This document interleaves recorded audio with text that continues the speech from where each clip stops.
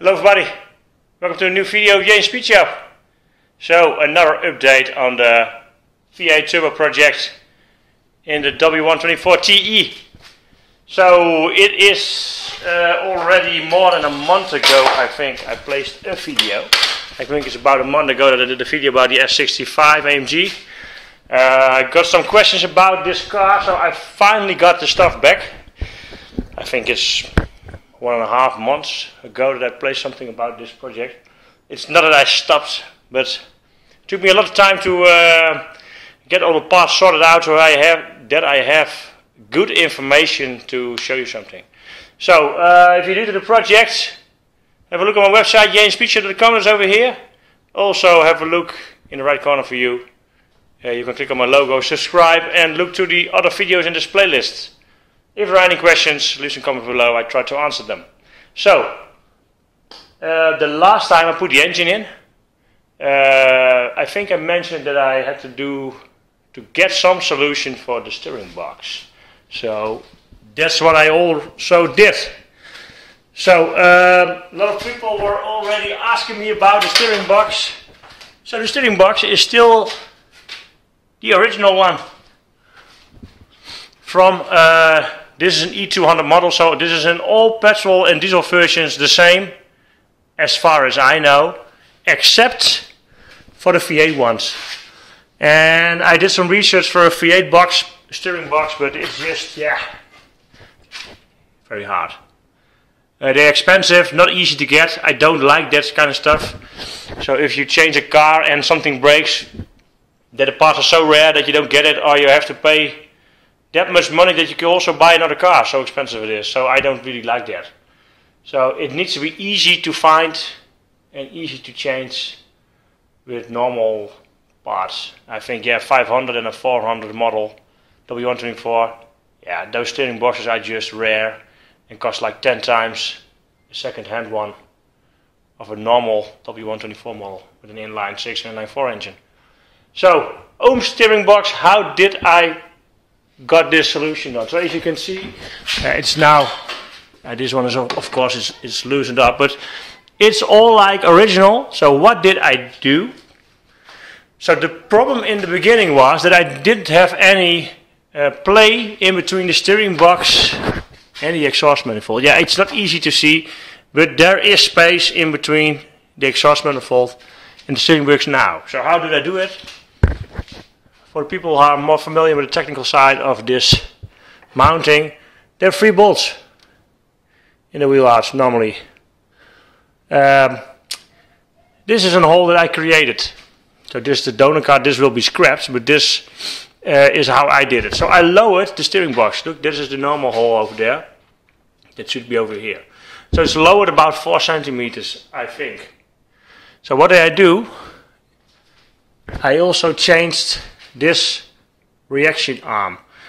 You see there is an S-bend in it. Normally this S-bend is like this, downwards.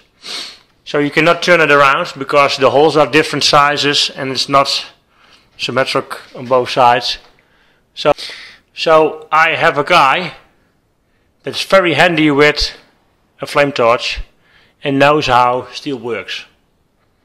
Also when you heat it.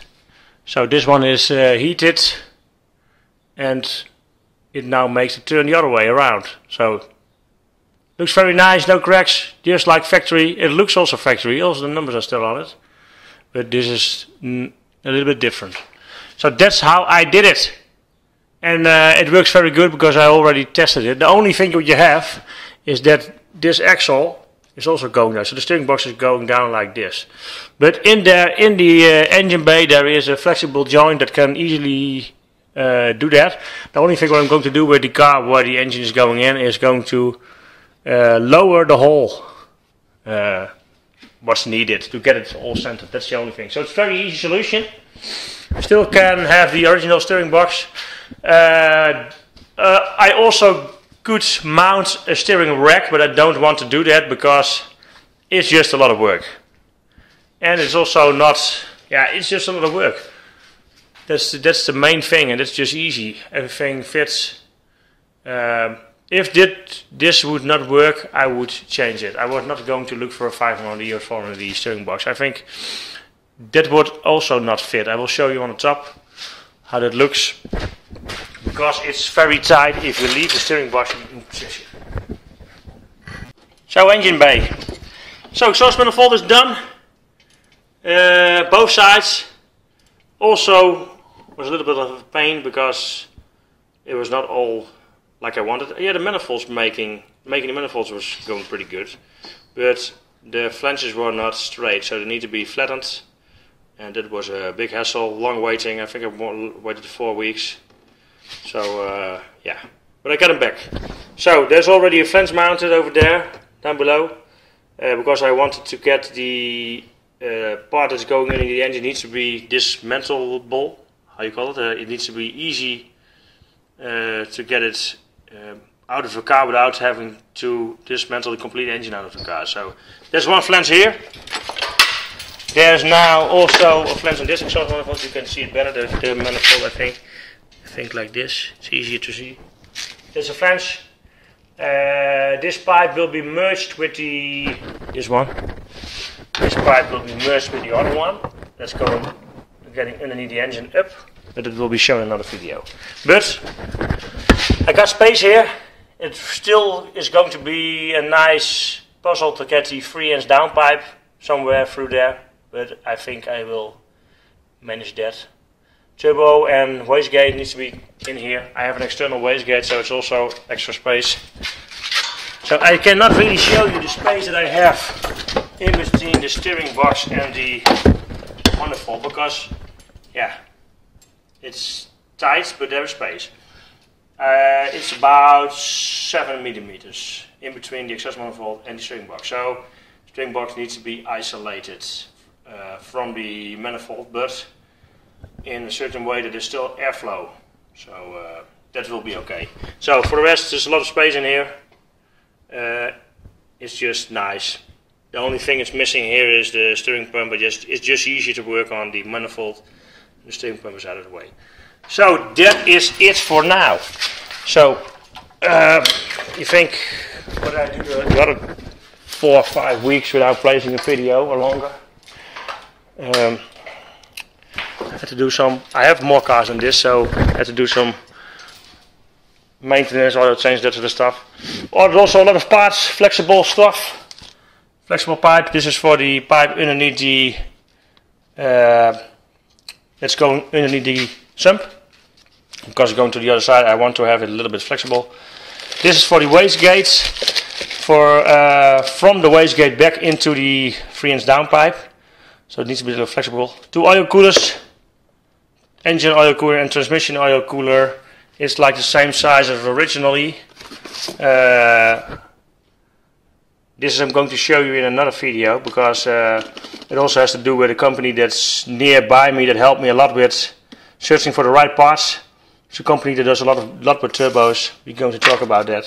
But this is I think it's made in Canada. It's a wastegate without a rubber membrane in it, so it's like a piston in it. So I'm going to show you that also. They ordered 2 of these. 60 millimeter is it? It was also because I was waiting for another one that was, I don't know what the brand was, but it was a 66 millimeter. But this should be enough. For the rest, I got all kinds of hoses, oil hoses, fuel hoses, all the connectors. I ordered fuel lines for in the car. That will be, what was it? 1/2-inch aluminium tubing to AN8 connection. So I'm going to use AN8 fuel lines. That's a little bit bigger than original, but I think it's yeah. I think AN6 is possible, but the advice was to go for AN8, and I'm going to make it new. So price-wise, it doesn't make each other a lot.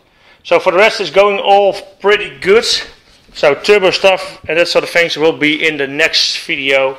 I'm going to explain what turbo I have and what, the wastegate I already showed you. But the complete setup I'm going to show you then, I hope so. and I hope it will be a little bit faster than after this video. So I showed you the exhaust manifolds. They will be shown in the future out of the car, I think for sure, but now it works out pretty good. So all good. So it was a quick update. I think I'm already over 10 minutes, so not that quick.